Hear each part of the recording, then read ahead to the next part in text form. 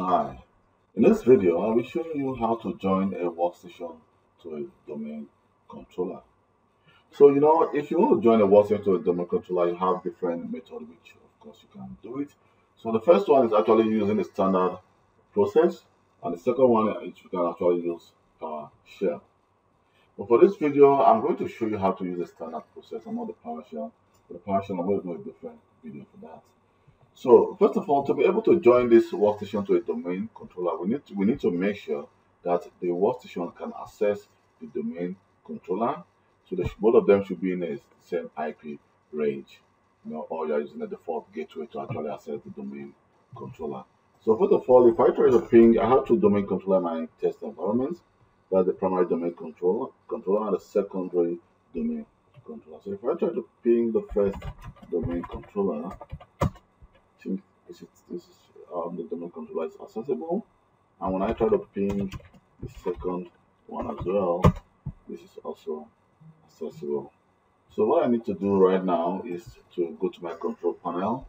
Here I have my system, and under my system I just need to click on change settings.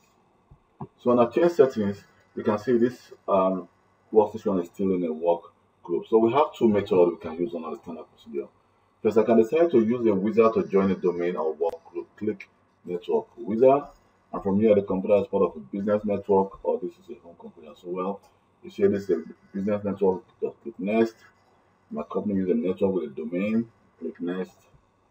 And here you need to provide your user's name and your domain name. So this is actually a long process, but a shorter process, which is just clicking change, and here I'm going to type my domain, click domain that members of, and type your domain name.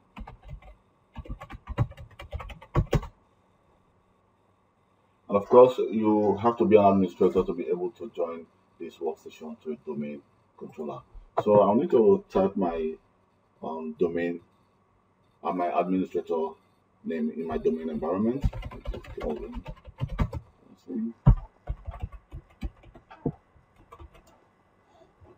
And click OK. So if everything goes well, say welcome to the Privé ICT License.be. So automatically this computer has been joined to a domain. I click OK. So I need to restart my computer to complete this process. Changes will take effect after you restart this computer. So let me just restart this computer. Start now.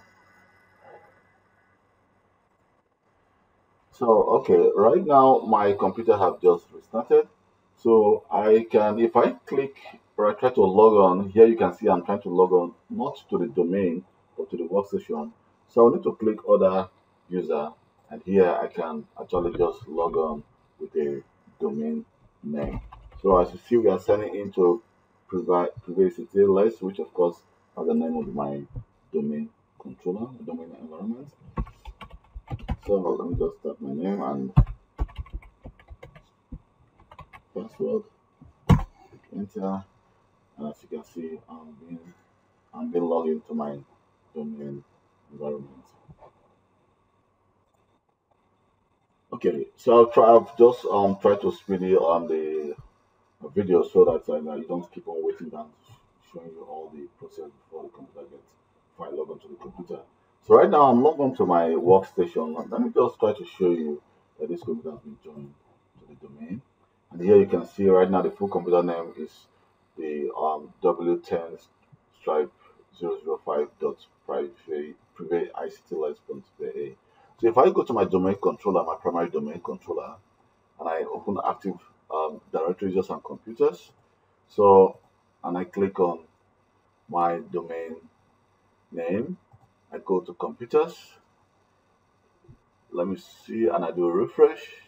Here you can see the computer has been joined to this domain controller. So I'll just need to remove this computer to a domain, to a different organization unit group.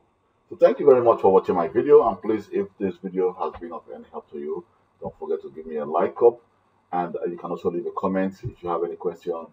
And also, if you have any question regarding Office 365, please just try and send me an email. I'll be able to assist to you. Thank you very much. My name is Calvin Johnson, and please don't forget to subscribe to my YouTube channel for more IT related video. Bye and see you next time.